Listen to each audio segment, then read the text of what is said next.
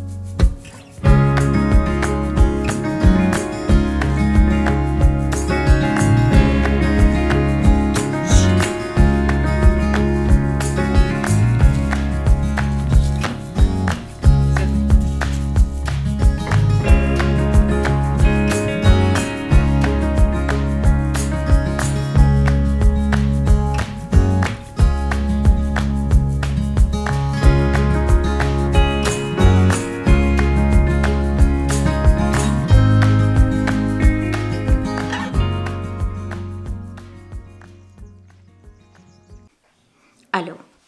Okay, I am back home. We went on a walk. I went to the little town and I finished the ribbing. And now it's time to knit. Oh, let me finish the row.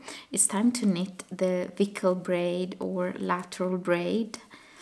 Call it as you like. It's basically this, yes, side horizontal braid.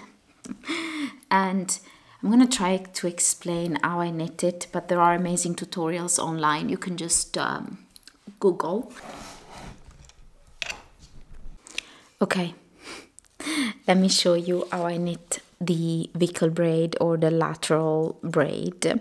So I slip the first stitch purlwise from the left needle to the right needle, and then I go behind the second stitch on the left needle and knit it through the back loop like this, and I keep that stitch together with the first one on the left needle, and then I'm going to knit the first one, voila, and slip everything.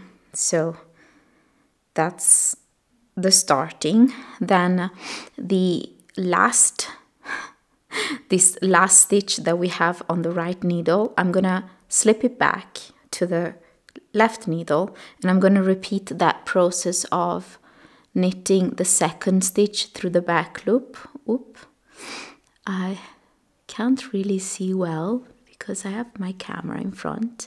Okay, and then I'm gonna knit the first stitch on the left needle and slip everything, and that's the braid kind of forming. We slip back the first stitch on the right needle to the left needle.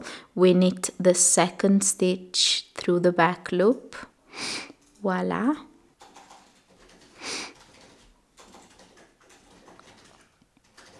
So here we see the vickle braid forming. And we continue this process to the end of the round. It's gonna take a while, but fortunately we don't have as many stitches as the body of a sweater, so it will take less time. But this is how you knit a lateral braid, at least how I knit it. Maybe there are other methods that are easier or harder, but I'm okay with this one. And that's it. So we knit the lateral braid and then we knit a full row. The lighting is so bad, but I wanted to tell you what to do next after we've been knitting the lateral braid. We're going to knit one row, simple, and then in the next row we decrease one stitch. We knit another row, and then the next row to that one we decrease another stitch. So in 3 rows we decreased 2 stitches for a total of, we'll have a total of 36 stitches instead of 38 that we have now. And then we're gonna just knit stockinette in the round until we're gonna do a little thumb hole here. So stockinette in the round, and then we're gonna do this situation here. So we'll catch up then. Knit stockinette in the round.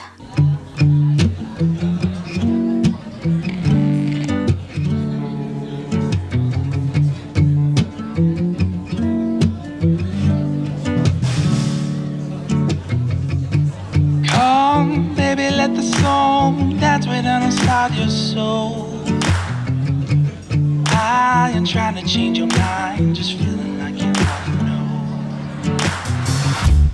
You're a flawless melody, an octave higher than my breath. I can get you out my mind, even when I ain't got nothing left. There ain't no one keeping time. There ain't nothing on the line. Just a foolish heart's desire. Oh,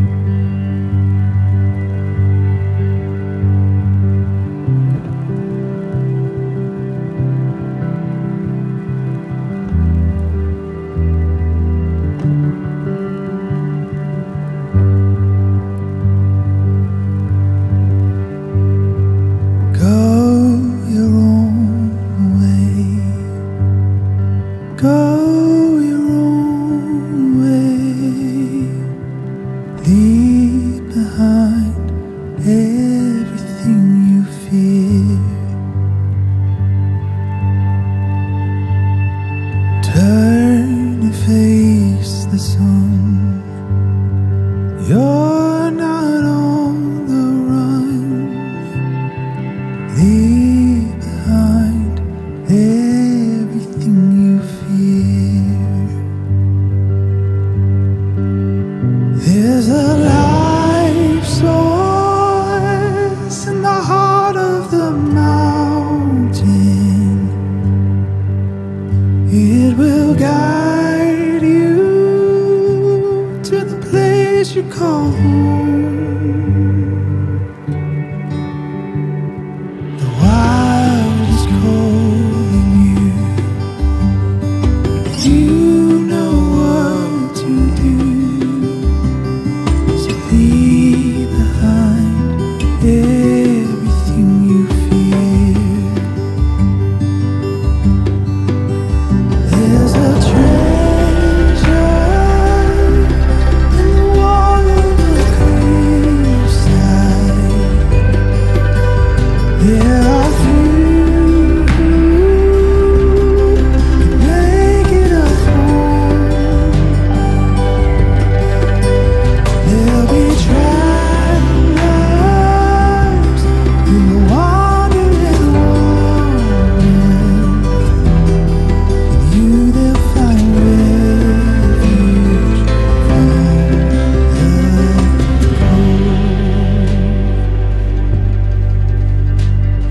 cold. Go your own way. Go your own way and leave behind everything you fear. Hello, it snowed and today is such a beautiful sunny day. It's just a magical feeling. And I finished the little fingerless gloves. I'm very happy with them. The only thing with the right hand thumb, I think I cast it off too tight, so I'll have to unravel this and just the cast off and then cast it off loosely. And for the rest, I think I'm very pleased with them. And yeah, let me know if you will make them. They're so easy to make that you can always adjust the size by casting on more stitches if you have bigger hands or you're wanting to knit it for like people that have bigger hands, things like that. So yeah, I'm very happy with the result. Of course, they're not fancy mittens by any means, but they're functional, they work. It's getting very windy here, so I'm going to join the puppy for a walk. And thank you so much for joining me today and, you know, watching this or knitting along with me. It means a lot. And see you next time.